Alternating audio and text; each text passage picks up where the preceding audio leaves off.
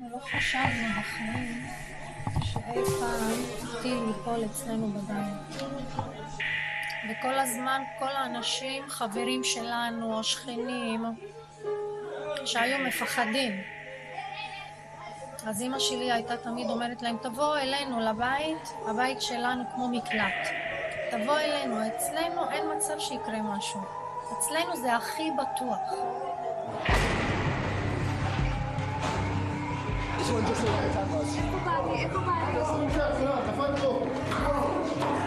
הכל נהרס, הכל נשרף, הכל נגמר,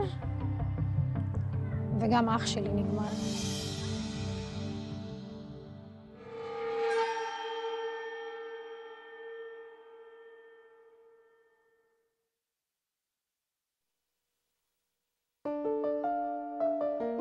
This woman's brother was only one of many ordinary people killed because of a war that most didn't even understand. Since the beginning of time, mankind has been fighting. It began with sticks and stones, then someone sharpened the stick and turned it into a spear. Gunpowder made it possible to throw a stone with great power, and then someone aimed it into the air, and the rock became a rocket. While mankind made great strides in his ability to kill, he hasn't yet learned how not to fight. While we make progress here and there, creating a peaceful space in which to raise our children and improve our lives, it seems that someone, somewhere, will invariably throw a rock at us for one reason or another. Such was the case in the summer of 2006. Munira Salloum and her family, an Arab family living in northern Israel, saw their home destroyed and her brother Muhammad killed by one of the 4,000 rockets fired by the Hezbollah during that scorched summer. ב-6 לאוגוסט בשעה 7:50 בערב נפלתי ישירות בתוך הבית.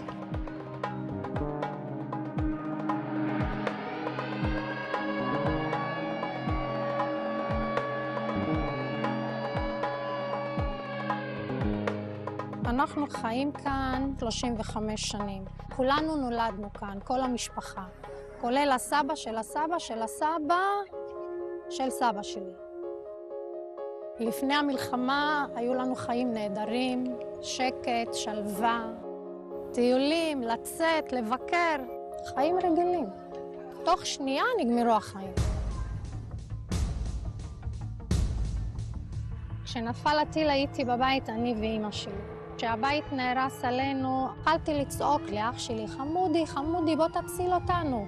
מעוצמת ההדף התפוצצו 4 בלוני גז, בדיוק בפתח הדלת, הכניסה לבית, כשהוא נכנס להציל אותי ואת אמא שלי. הוא נשרף 85%, דרגה 3, כל הגוף. הוא היה מציל, הוא עבד, כל החיים שלו מציל. הוא הציל הרבה חיים, הציל הרבה אנשים. וכשהגיע הזמן להציל אותו, אף אחד לא יכל לעשות את זה. אלה הם תוצאות המלחמה. מה עשינו? מה קרה? מה אנחנו אשמים? זה אנשים חפים מפשע. You can't know what it's like to wake up one morning and have a bomb fall on your home, or to hit your car, or your breakfast table, or the swing your daughter is playing in. Today you wake up, get dressed, have breakfast, then boom. A rocket hits your home, your brother's dead, or maybe dying. Everything's destroyed. Everything you've worked for all your life. Once men threw rocks, now they fire rockets. And the rockets destroy everything in their path.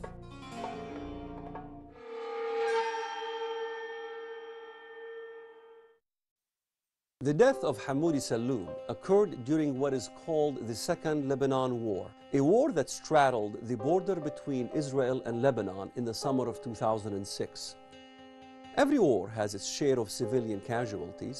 Certainly many casualties took place on the Lebanese side. This story, however, is about ordinary civilians on the Israeli side during a war in which Hezbollah an Islamic paramilitary organization fired some 4,000 rockets into northern Israel from southern Lebanon. This daily barrage disrupted the lives of 1.5 million people trying to go to work and take care of their children. Fewer than 5% of the rockets fell on military targets. The rest hit where ordinary people live, damaging homes, factories, cars, even hospitals. They killed Jews, Arabs, Christians, and Muslims as well, most just trying to get by and stay out from harm's way. Hamoudi Saloum was among many Arabs living in Israel who were caught in the Hezbollah bombing. In fact, Arabs made up about half of the 4,000 people injured in Israel by these attacks. Most of the rockets fired were Soviet-era Katyusha rockets, and a Katyusha fired into a populated area is no respecter of person. Its lethal payload does not determine the religion or ethnic origin of the people it kills. Впервые это оружие было применено под Смоленском в июле 1941 года. Colonel Yuli Zonis served in artillery in the Red Army for 27 years. He was there when the Soviets fired the first Katyusha against the Germans in World War II. He knows firsthand its devastating power. Я, например, знал, что и как действует «Катюша».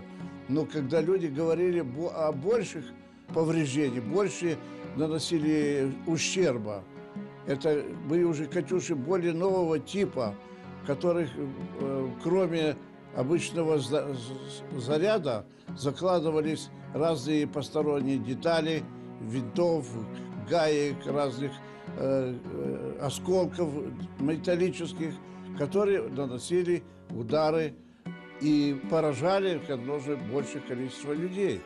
The Hezbollah packed their Katyusha with metal ball bearings, thousands of them that flew in every direction like bullets when the rockets exploded. Thousands of terribly destructive, lethal rocks. Men throwing rocks, and families, mothers, fathers, children are all killed.